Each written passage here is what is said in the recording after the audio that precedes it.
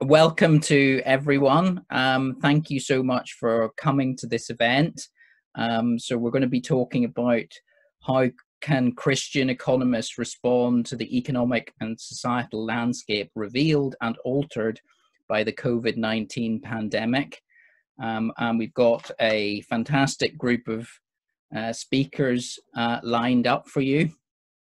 So I'm Michael Pollitt, and I'm chair or convener of the Association of Christian Economists UK, and I'm delighted to be welcoming both our own members and members from our sister organisation, ACE USA.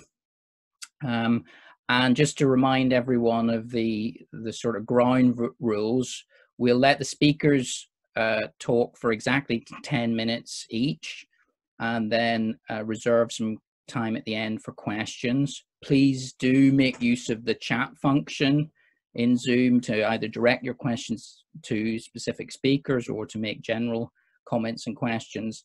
And when we get to the question time, I'll perhaps pick out some of the questions in the chat and pose those back to the speakers, or I might ask one or two people to ask the question in person. And we'll aim to finish at 2 o'clock precisely. We are recording the session for the purposes of putting what the speakers say on our website, which we're very much looking forward to doing. Let me also thank Mark Reeder, who's done a lot of work organizing this session. I'm very grateful to Mark for all the work that he's put in motivating us to do this, and also reaching out to the speakers and organizing today's session. For those of you who are members of ACE UK, our annual meeting follows at 2 o'clock, so please do hang on the line for that. And because we've got some important business to discuss at that meeting. So let me just pray briefly before we start, and then I'll introduce the speakers and we'll kick off. Dear Lord Jesus, thank you for this opportunity to meet together. Thank you for everyone who's here on this call, and we pray that you would just bless the time that we've got together, bless our conversation and what we say and what we take away from this session. In Jesus' name, amen. Okay, well, it's a wonderful delight to introduce our speakers, which I'll do briefly. They're all much too distinguished to be summarized in the brief statements that I'm going to make about them. We've got Professor Julie Schaffner from the Fletcher School of Law and Diplomacy at Tufts University, where she's a professor of development economics. Delighted to welcome her from ACE USA.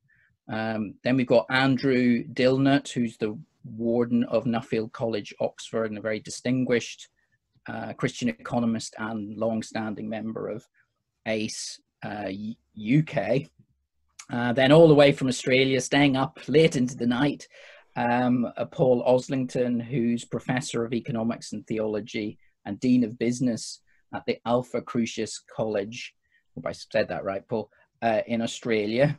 And then last but not least, Professor Robert Tatum from the University of North Carolina at Asheville, where he's Professor of Economics. And another distinguished member of both ACE USA and, I'm delighted to say, also of ACE UK. So thank you, each of you, for joining us today. And without further ado, I'll ask Julie to kick us off. Great, thank you. I appreciate the invitation to reflect on what we've been learning in recent months and to share some thoughts. For me, the many lessons and questions coming out of this period of pandemic are tightly connected to thoughts about political polarization and Black Lives Matter. So I'd like to mention some of what I've been pondering in these three areas of pandemic polarization and racism before turning to some possible implications for our priorities and practices as Christian economists. And I apologize because I get the sense from the pre-meeting chat that I may have interpreted the prompt in an unusual way. So for what it's worth, here it goes. First, the pandemic.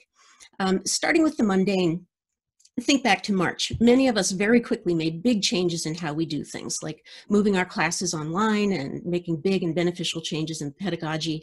And a small lesson out of this is just the reminder that while change is costly, when we're willing to bear the cost, we actually can make big and beneficial changes in how we do things. So maybe we as Christians should be encouraged to think big about the ways we in our profession can change. Turning to lessons that are more directly about the things we study as economists, the pandemic has created interesting opportunities to learn about many things, including, say, the responsiveness of safety net institutions around the world. I was pleasantly surprised to see a responsiveness that I hadn't known was there in the governments of lower income countries, most of which have fairly rapidly created new transfer programs for the groups who were falling into poverty. And there was a significant amount of experimentation with new targeting methods, new systems for digital payments, and so forth. Meanwhile, I get the impression that some of the big international aid institutions were not especially flexible, sometimes slowing down the COVID response for reasons as petty as branding disputes. So I think there's plenty for economists to study coming out of the pandemic, even though that's not what I'm mostly focusing on today. Now turn to political polarization. The politicizing of things like mask wearing during the pandemic make me think that the US population is in serious need, not only of more empathy across the divides, but also of some basic civics lessons, right? The lessons would recognize the value of personal freedom, but in my view, also acknowledge the many circumstances in which by cooperating, by bearing costs that aren't clearly outweighed by immediate personal benefit, we can make things better for everyone. And I guess I wonder why many people are familiar with concepts like supply and demand, but don't seem as familiar with these really basic economic ideas about cooperation. They don't seem to be part of the conversation. So I'll come back later to the question of whether economists could do a better job of communicating about these things. Turning to racism, let me again return to the early days of the pandemic. This is where I see the connection. My experience of that time was probably shaped by being married to a scientist who studies nasty infectious diseases like COVID. I think those days felt scary and uncertain, and I think taught us a little of what it's like to fear an extra, additional mortal threat in everyday life, and to feel stifled by the need to take extra precautions every day to protect against this threat. And I think that this experience, as well as knowledge about the inequities in COVID risks and deaths, increased the empathy with which I responded to the killing of George Floyd.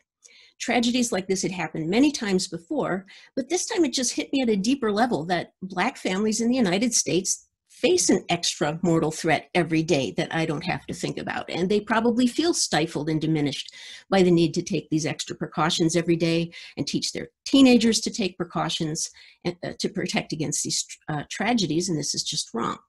So I started asking questions, and I've learned many lessons, including, to my shock at this age, how ignorant I have been about racism in the town I've lived in for 20 years and in my profession, about racism in the world of aid and development, where, for example, local leaders of color with lots of local experience and creativity feel angry and hurt about how their ideas are ignored by largely white expatriate staff from donor organizations. What I'd like to highlight is one big lesson from this reading about racism and study of it, which I learned from Ibram Kendi's work, and that is how, when it comes to racism, there can be big gaps between intention and impact. We can have the good intention of being anti-racist and still act in ways that hurt people directly or indirectly. And this carries a message of grace because it says, I can make mistakes without others having to infer that I'm a racist. But it also carries a message of responsibility because it means that if I'm serious, I should try to learn about the unintended consequences of my choices about how I speak and how I act so that I can reduce the gap between my intentions and my impact. So what might this whole potpourri of things, what might be some implications for all of this for us as Christian teachers, researchers, and professional economists more generally? I wish my ideas here were more fully formed, but for what it's worth, I'll share what's on my mind. My thoughts about teaching reflect this new interest in actively identifying and rectifying possible gaps between my intentions and my impacts. A first gap has to do with inclusivity. I confess that I've not always responded ideally to the rising activism among our students at the Fletcher School about perceived lack of inclusivity, which seems to put a spotlight on things like the use of words that we've used for a long time but may have harmful impacts, which I think made me a little defensive because I think of myself as caring a lot about inclusion and I didn't want to be perceived as bad for making mistakes. I now see that the better response, quite obviously, is to be more open and curious, to lean in the direction of making changes that might be good for people, and to recognize that I'll make mistakes along the way.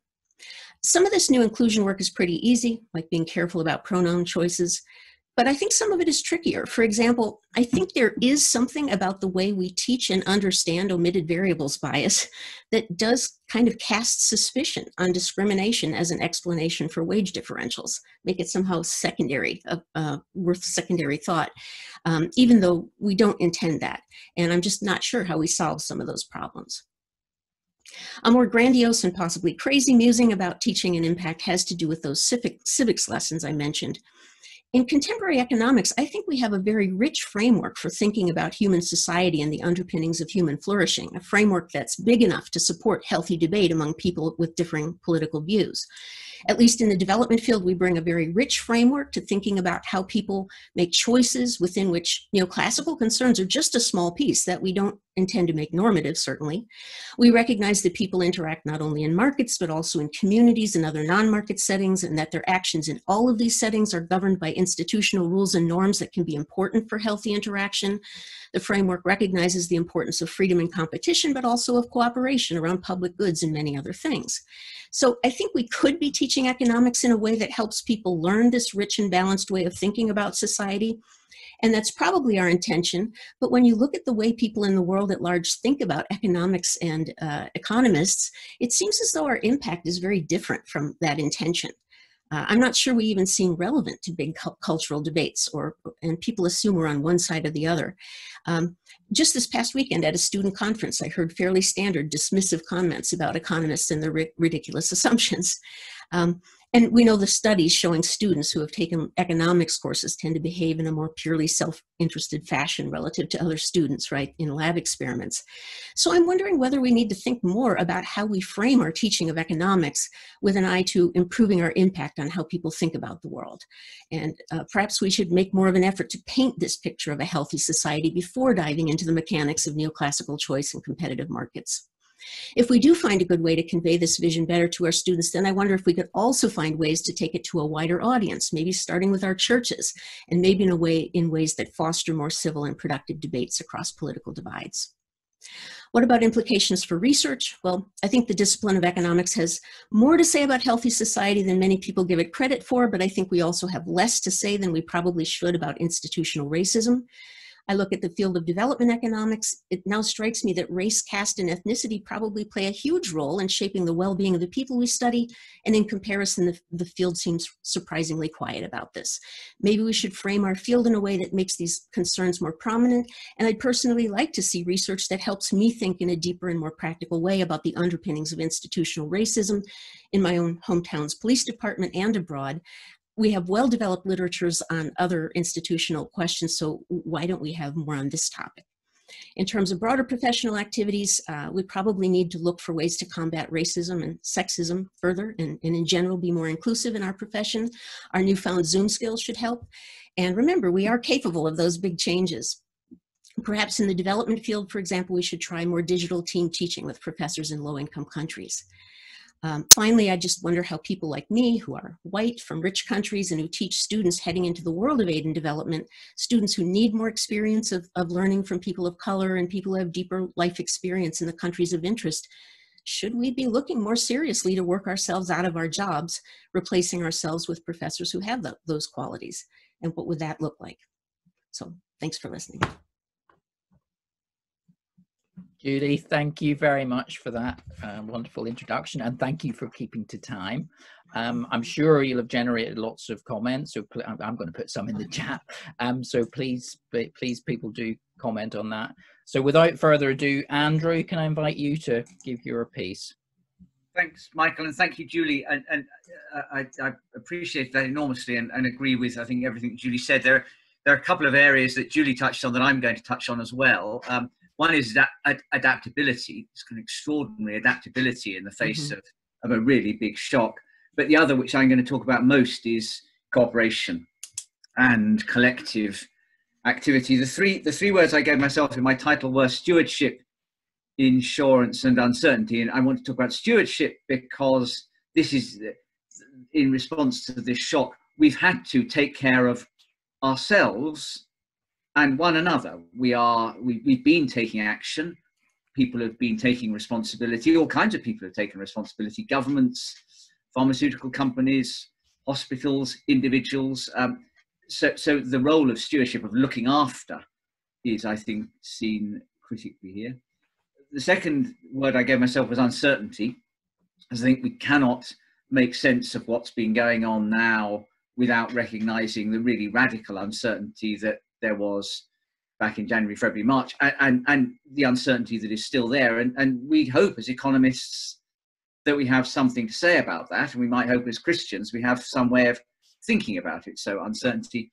And then insurance, because I think insurance or risk pooling, acting together, has been an essential part of all of this. Nobody has done this on their own, and so we need to think about how economists can think about that kind of collective action, of which I think there's massively more than we normally recognize. And as Julie said, we often have a kind of neoclassical model in our mind that explains very clearly some very important parts of our economic lives, but doesn't do such a good job in other also critical parts of our lives.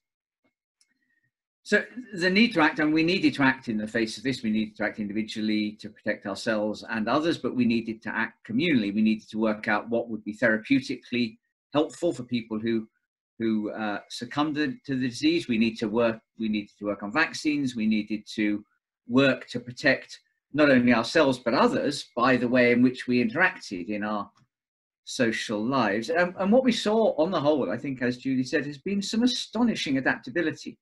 The UK economy, the latest GDP figures are out for the UK economy today, and it looks as though GDP in the latest month is 8.2% below where it was at its peak. So that means it's still higher than at any time in human history apart from the last 5 years. Some things have been very disruptive, but an astonishingly large amount of what we all do has been able to carry on differently and we hope safely. We've uncovered across the world some remarkable treatments for people who have COVID. So the case fatality rate is dropping dramatically over time as we found ways of treating people who are ill. We have the promise of some pretty exciting vaccines out there. How does all this relate to uncertainty? Well, at the outset, it seems to me it was quite easy for us all to take radical action. At the outset of this, we had no idea how bad it might be, and it could have been much, much worse than the pretty bad that it's already been. It could have been something which killed not a small fraction of 1% of the populations of nations, but we have in human history seen pandemics that have killed 1/3 of populations. So it seems to me it was entirely right and rational at that stage to be bold in our actions, and I think governments did that correctly, and that seems to me sensible. How does all this relate to the doing things together? Well, I think this has all been about risk pooling. Lockdowns and face coverings and social distancing and the discovery of drug treatments and vaccines, these are all about things that we do together, that we do in community.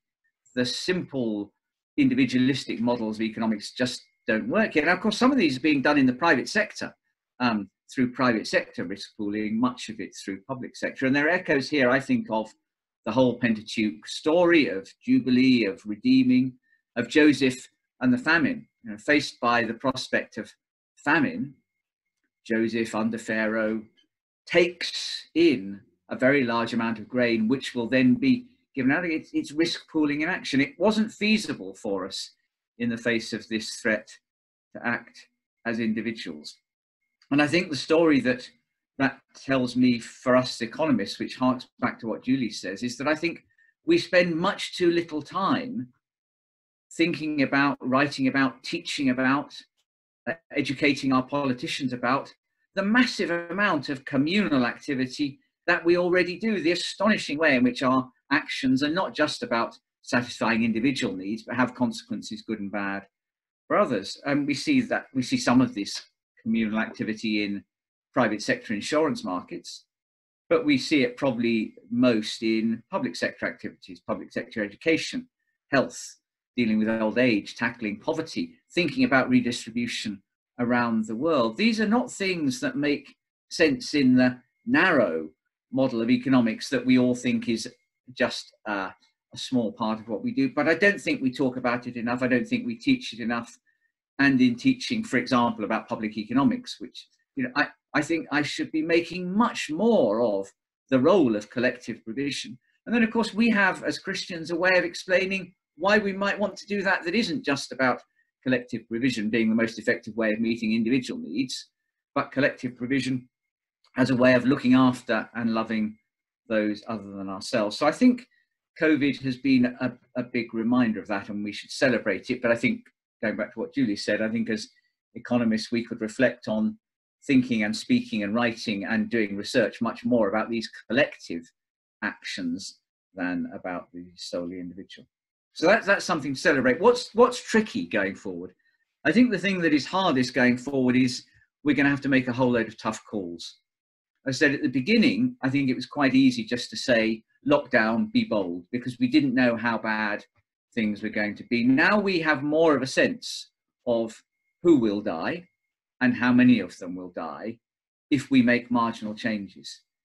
And we also know that some of the things that we're doing to avoid some deaths are having negative consequences for other parts of the population, for their mental health, possibly for their actual health. One of the things we're worried about in the UK is a huge increase in waiting lists for non-COVID related healthcare treatments as a result of both the direct and indirect consequences of COVID and the lockdown. So we're now going to have to make comparisons about what things we do and don't want to do. And those are things which we all find intensely difficult, and where I'm not sure that as a Christian economist, I have a great deal to offer, but I think that's going to be a critical debate over the next 6 months.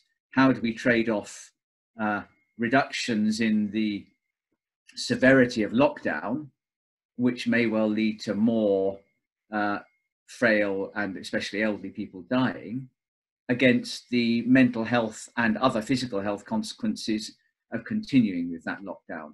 I think it would be great if as a community we had some way of speaking into that. At the moment, I just don't know how that would be, but I think that set of debates is now one that we're going to have to face up to.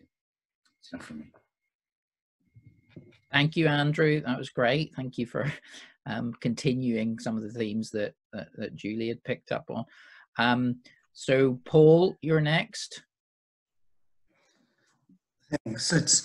It's interesting that we've all interpreted this brief from Mark rather differently. I'm waiting to hear what Robert's got to say, but I think Julie and Andrew, I find myself in agreement with pretty well everything that you've said, but we've all got different takes on this. I might just comment about this strange thing called Alphacrucis that Michael could hardly pronounce, and most of our customers can hardly pronounce it, especially the Asians. But we're trying to start a Pentecostal research university in Australia, which may seem a completely bizarre notion to those of you in the US and even those of you in the UK.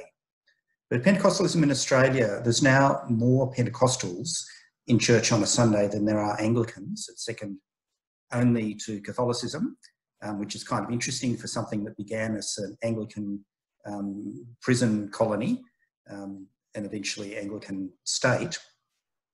But the other thing is that, much to the horror of Anglicans, that Pentecostals aren't just numerous, but they're also, and this staggers Americans, Australian Pentecostals are more educated on average than Anglicans and Presbyterians. And Australian Pentecostalism is the most racially diverse religious group in Australia.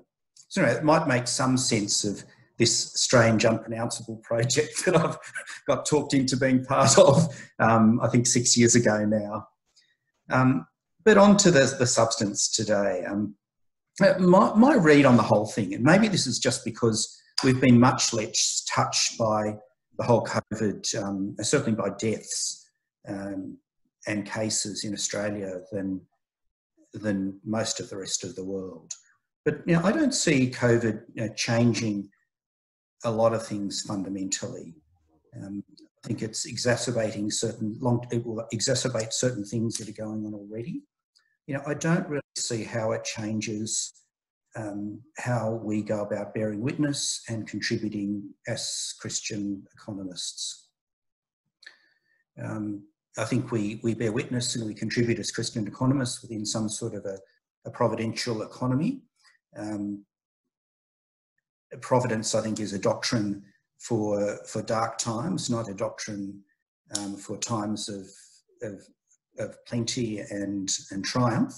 So I think providence is a doctrine that we can rest very well on in these dark times. And I think we can remember too that Anthony Waterman pointed out in his fabulous Christian Political Economy book back in 1990, that John Bird Sumner, who, as well as being an Archbishop of Canterbury, was also an economist who Malthus lamented the loss of Sumner to the economics profession. But Sumner wrote of how economists in the early 19th century had a place in God's plans for the world, and certainly in the world of early 19th century Britain, when things weren't all that rosy for the majority of people. And I just want to make a few comments on our different roles as Christians who are economists in God's contemporary providential economy. Now, I think there's a lot of different things we're called to as Christians who are economists. Now, the vast majority of Christians who are economists are just doing mainstream economics. Some of them doing heterodox economics, but most of those who have jobs are doing mainstream economics and public policy work.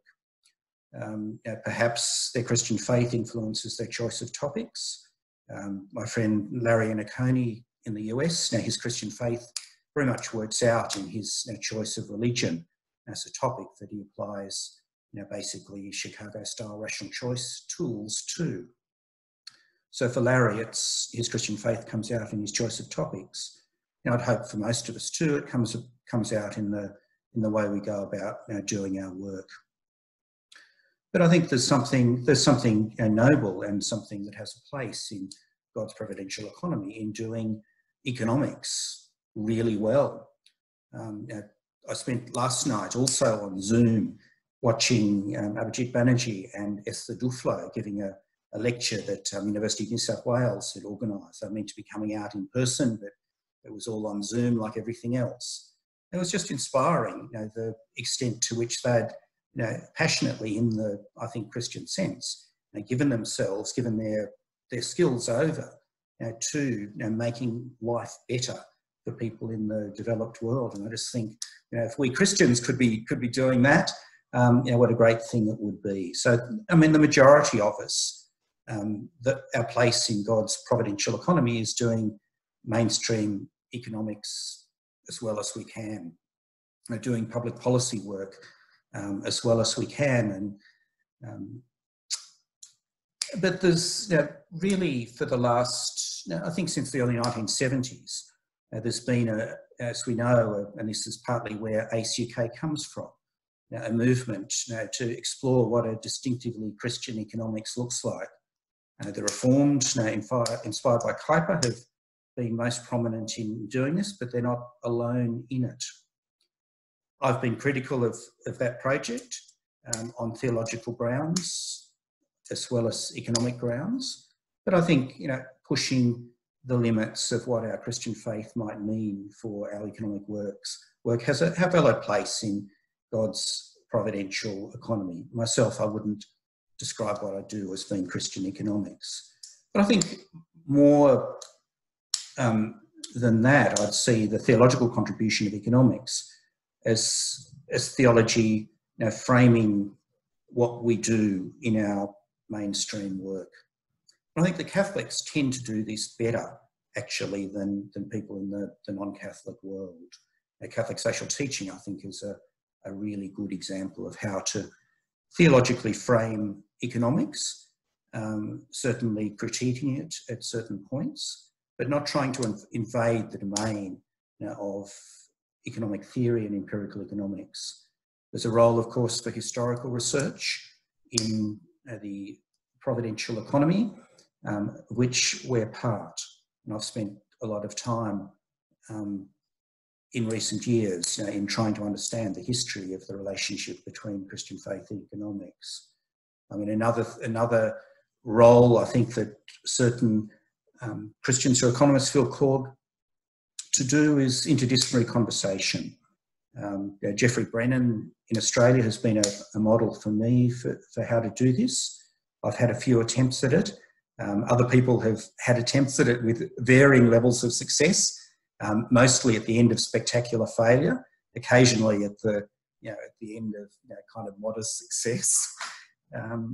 But finally, I think there's a role for us as Christian economists in holding out the good news to our colleagues. Ian Harper, for me, in Australia, as well as being a fantastic economist in the public domain, he's done some fantastic work in trying to engage people with the claims of the gospel through economics. And in fact, Kim Hawtrey in Australia, I've joined his then Sydney Christian Economists group, which ended up disintegrating over Kim's desire to move it in the direction of being a group to evangelise the economics profession. And I think there really is a role for that. I, as a young graduate student, was strongly supportive of Kim's push, but it ended up with the disintegration, really, of the group. So I think we often see a conflict between all these different callings. The people who do mainstream economics, poo-poo Christian economics. I guess I've been guilty of that a bit at times as well. And people who do Christian economics will feel that those who are called to do mainstream economics well are somehow selling out on their Christian faith or something like that. And those who do history, well, they just leave most economists completely perplexed. And those who talk to sociologists and anthropologists and people in other disciplines, well, they're traitors to the cause. But I think, we all have different callings as Christians who are economists. And I think there's, especially in these dark times, I think, we can try to understand each other's callings a bit better and maybe at least be a bit more accepting of them in these times. So I'll finish there. My clock has actually disappeared, so I hope I'm within time, Michael. Okay, good. Thanks, Paul. That was, you were. So thank you very much for sticking to time, and thank you for taking us in a sort of slightly different direction and giving us a nice perspective from somewhere that hasn't actually been affected that badly.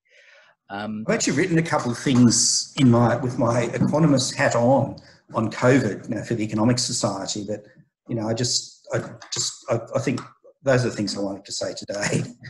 Okay. Thank you. So Rob, last but not least. All right. Greetings and good morning from the United States. It's tough going after these fine panelists, but it's great to be back with the UK Association of Christian Economists, even in this form. I miss seeing you all. I'd hope we were getting together in Glasgow, but it wasn't to be, but hopefully it will be this next year. So I always benefit from our time together. I'd like to focus my remarks today around the notions of vision and hope.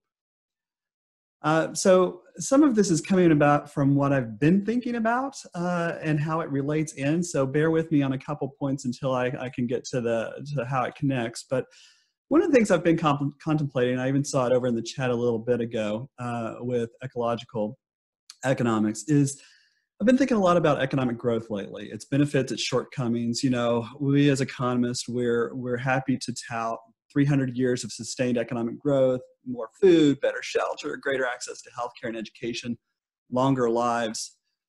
For these reasons, economists and others have looked to economic growth to solve our social and economic ills. However, as you all know, economic growth in the United States, United Kingdom, and other industrialized countries have been slowing over the last few decades, even independent of the recent financial crisis and pandemic. And this trend's not likely to reverse itself. At the same time, we're increasingly aware that economic growth has not been the savior we have once thought it was and would be.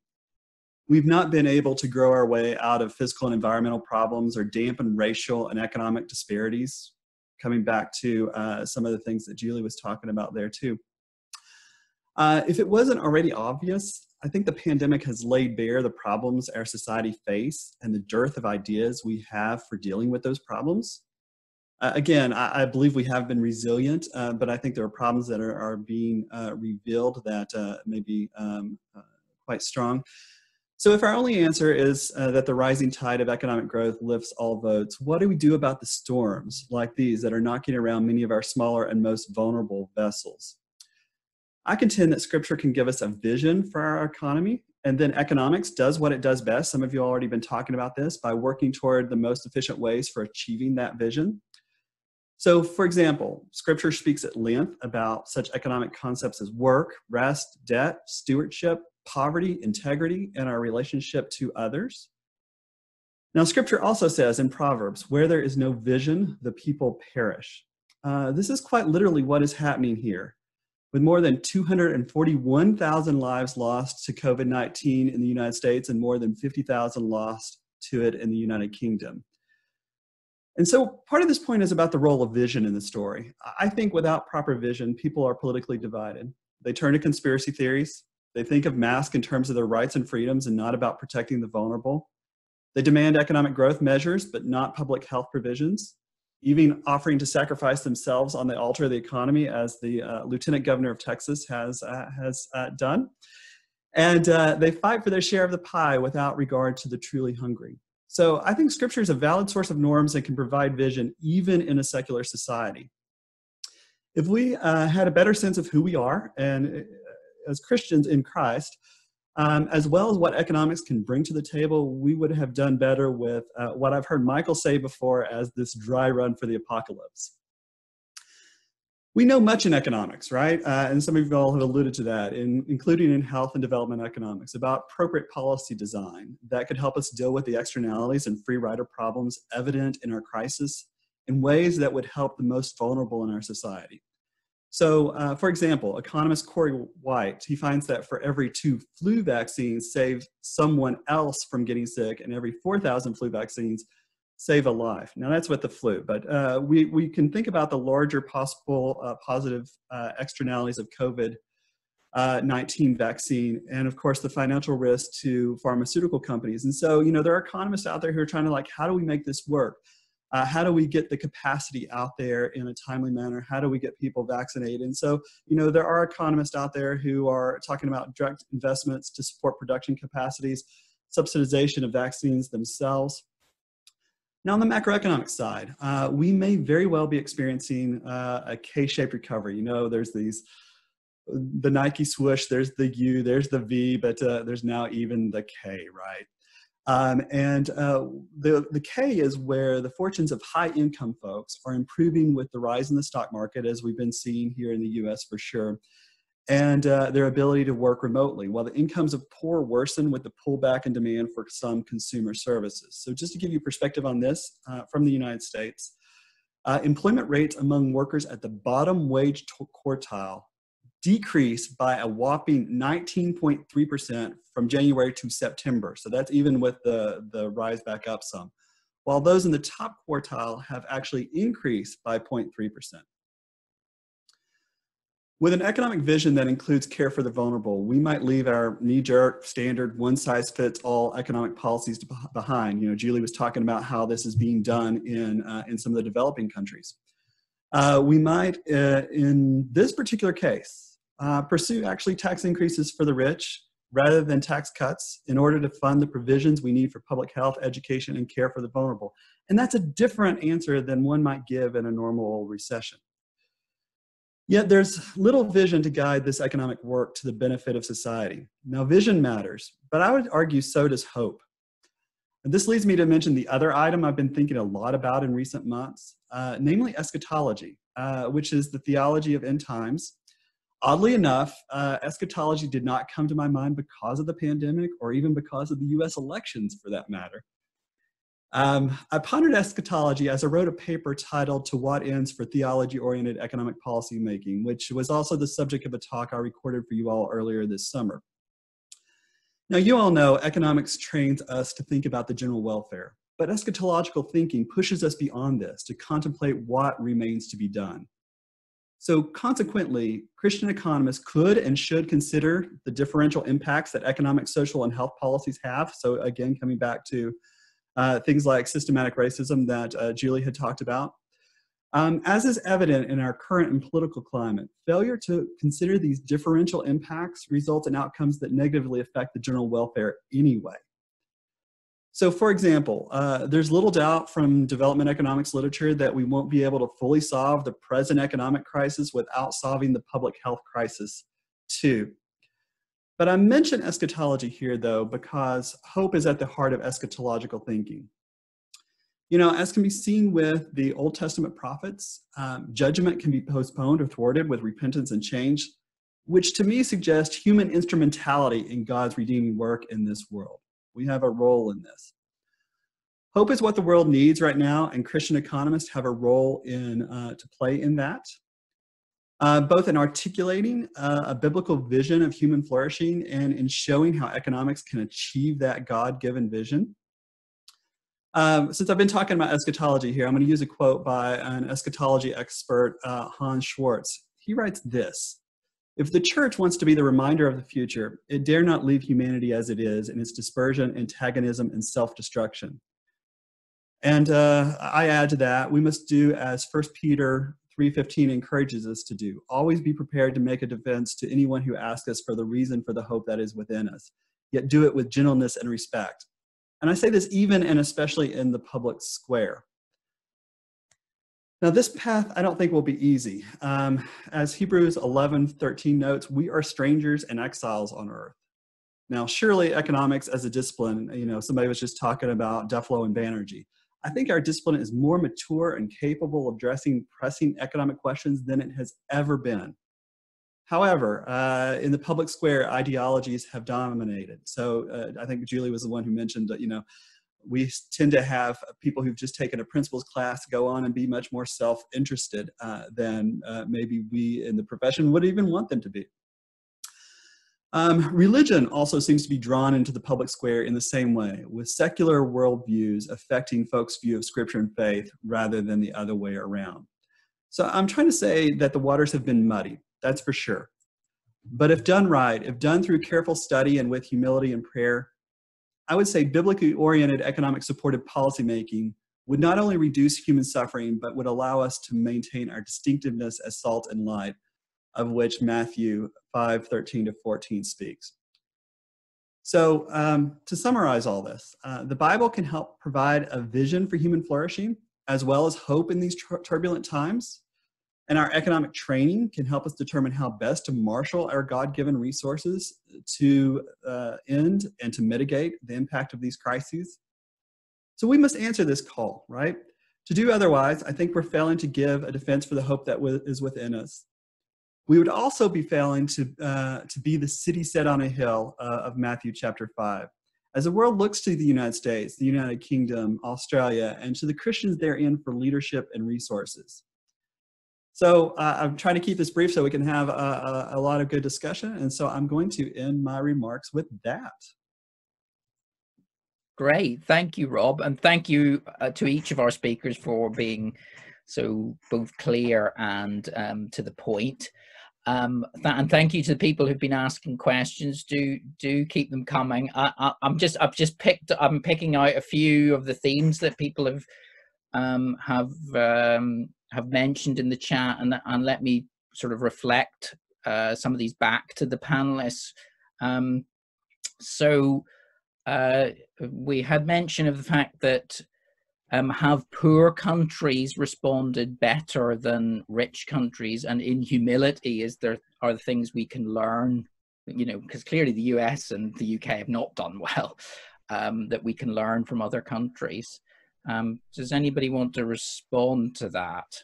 Julie, I'll perhaps start with you. I think I would first start with the caveat that it's not entirely clear how you compare and decide that somebody's responded better than others. It is the case that from what I've read, that in most countries, the low and middle income countries, the new programming that they created was actually larger in dollar amount magnitudes than the programs they had already had in place. But of course, that still means that it's absolutely much smaller in the poorest places, right? We're actually very bad at targeting transfers in low and middle income countries. So how successful they've been is a question too.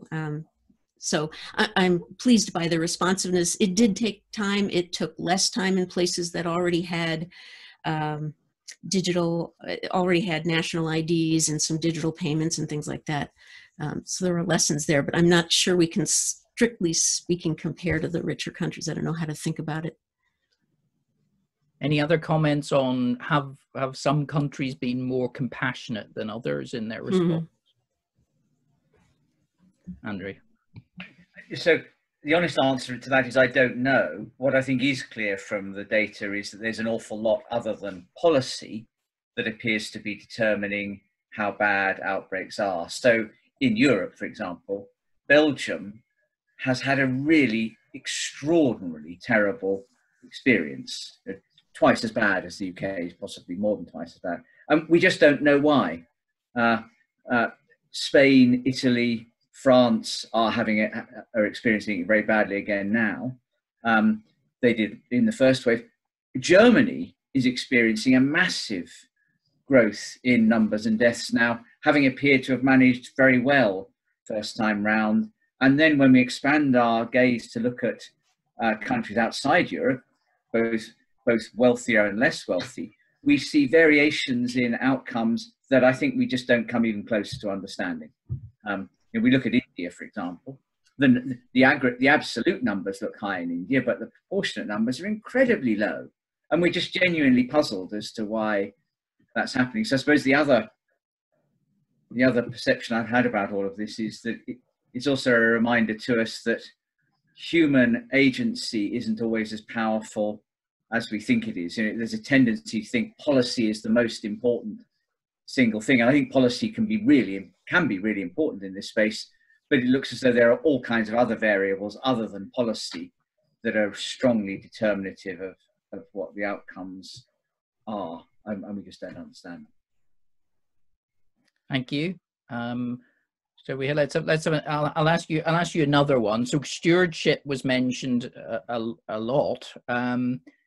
Has collective stewardship become more important now than we thought it was, and what opportunities does that give for a Christian economics?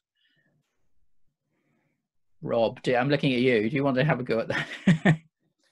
Does that assume Christians actually are nicer to each other than the rest of the population? Nicer than they would have been, yeah. I don't know. Paul.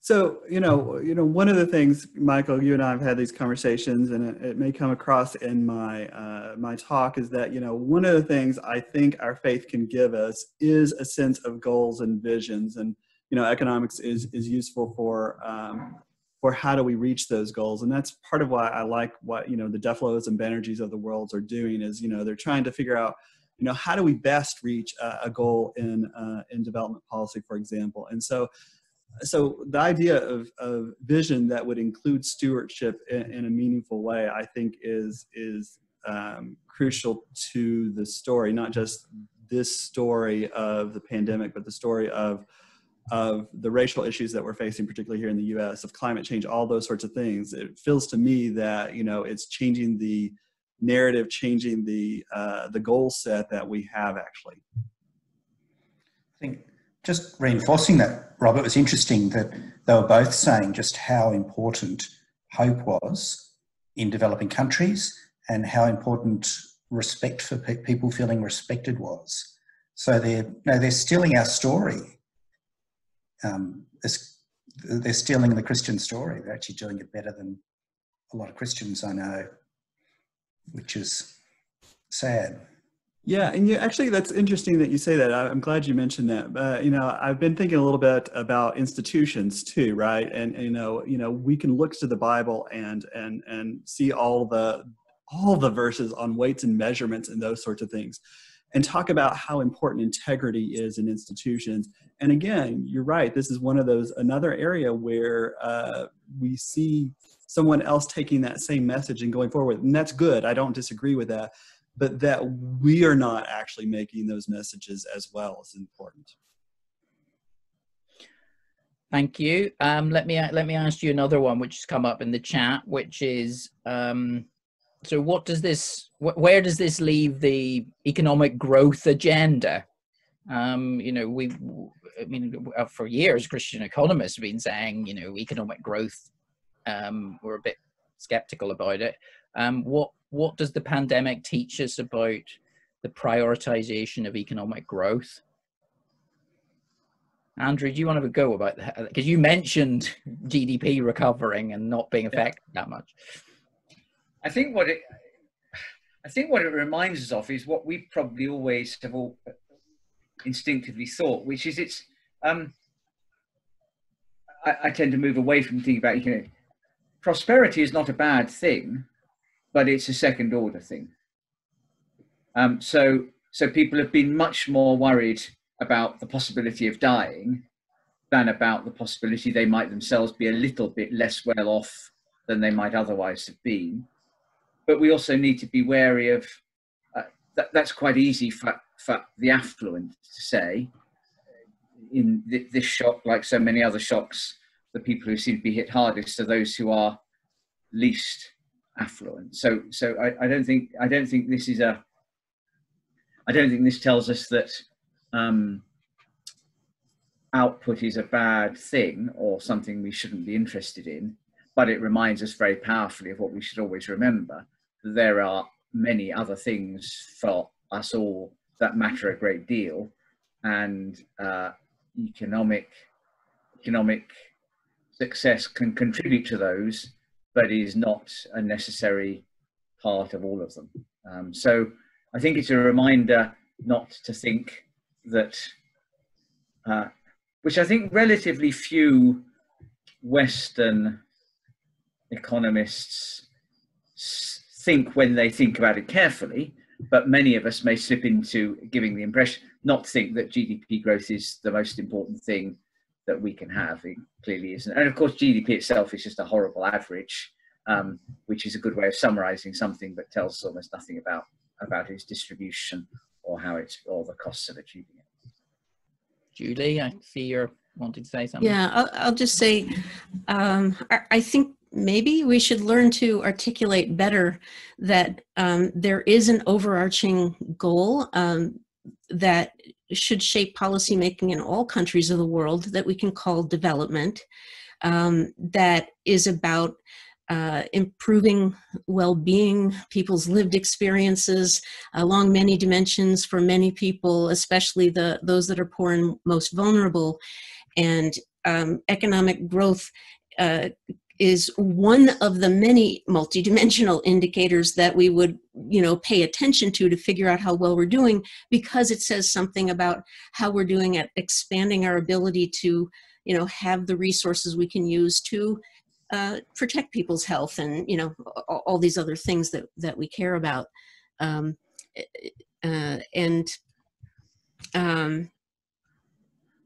well, I guess I'll leave it at that. That I think we shouldn't. It's not like, oh, growth in some countries and development in others. That's something we should all be pursuing, and no country in the world is terribly good at.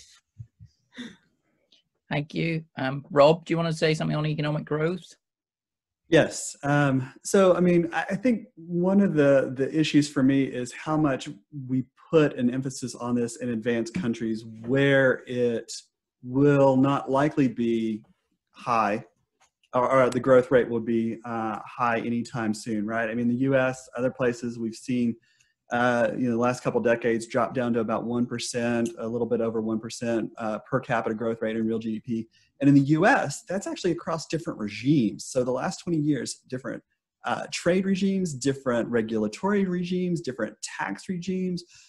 You haven't seen much budge on this. And so for us to put all our focus on something when we're not talking about as much as the other issues as we could be, and how those other issues actually have ways of affecting economic growth in meaningful ways, I think is a detriment to us. So I wouldn't say, gosh, we shouldn't use growth diagnostics or whatever it might be to figure out what are some best ways to get economic growth in developing countries. And I don't say we should ignore it here, but just the time and attention and effort we're putting to it over everything else that could move our lives forward in some way.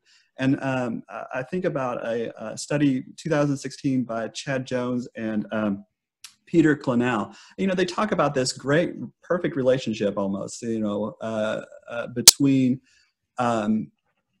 GDP and well-being. So they've got a great sort of study that they've done there, but they actually raise the point that, there's this nice trend line, but there's a lot of variance out there that, like the median variance is like 35%, which really suggests to me, and it suggests to them, that there's a lot more direct ways to get at people's well-being than economic growth. And so I'm just thinking, let's open up the toolbox a little bit further and be talking about a wider set of things that we could be caring about and thinking about. I think I've spent a lot of time reading natural law theory, which is not just a Catholic thing recently. And I think in the natural law tradition, wealth is seen as something which is instrumental to human flourishing. I think the mistake we make so often as economists is focusing on that which is instrumental rather than flourishing itself. And I think that's partly because economists, we just don't like to criticise people's choices or be paternalistic or something like that. And so we focus on the instrument rather than what happens with it. And what I think really we should be interested in the end, which is human flourishing. And natural law, I think is a far better set of tools for doing that than the utilitarian tools that economists mostly work with. But read more about it in Mary Hirschfeld's wonderful book about how Thomas Aquinas approaches economic matters and how it contrasts with the way modern economists approach these matters. Julie? Just one quick comment, which is that another issue is that I think that when you're thinking about how well is a society doing, macro measures like growth are not very helpful. I think we need to think of a society as being comprised of many different socioeconomic groups that are being affected in different ways by any one policy. And, we need that disaggregated way of thinking about people and how their well-being is influenced. And so that's just another piece to throw in there. Thank you. Okay, I've got time for one more, and I'll ask people to respond very quickly to this.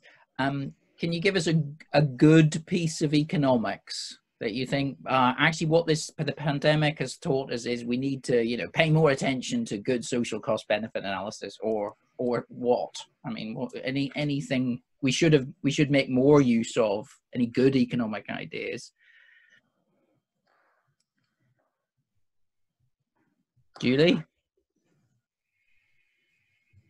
It's not exactly an answer, but I will just say I listened to a very nice podcast yesterday about from an epidemiologist at Boston University, who was interviewed by the American Economics Association about a paper that she had in the Journal of Economic Perspectives on what epidemiologists need from economists. And there was just some really interesting stuff there.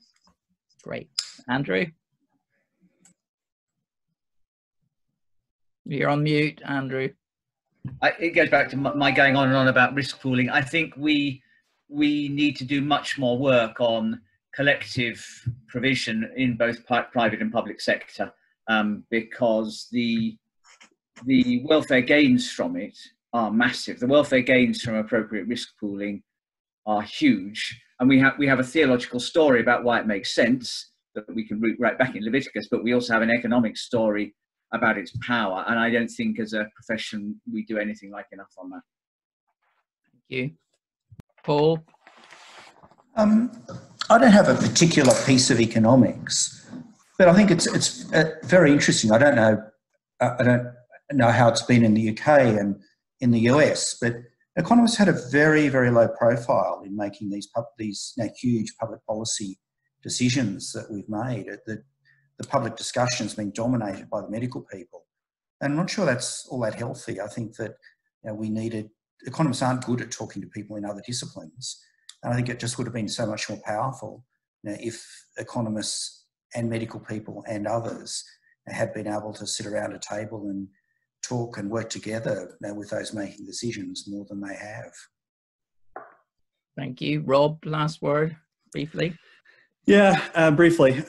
So I agree with Andrew and what he's saying. I think there's some sense that we need to think about how we avoid risk in the future, because these things are going to happen. Crises feel like they're happening a lot more often. So thinking about a risk and thinking about the differential impact that things are having in a meaningful way. And to Paul's statement, we have had in the U.S. massive, different than almost any other country, massive amounts of spending, government spending that has happened in all of this. And, just being ready to be able to have some evidence and things ready when we approach these problems again. So, it's always a new crisis that helps us think about things anew and afresh. But that doesn't mean we can't be good stewards and be forward thinking as well, and think about how do we actually prepare for that next one. Thank you, and thank you everyone who asked questions. So can I ask you all to show in some way your appreciation for our panel, and the thank you for all of your contributions today, and thanks everyone for coming, and God bless.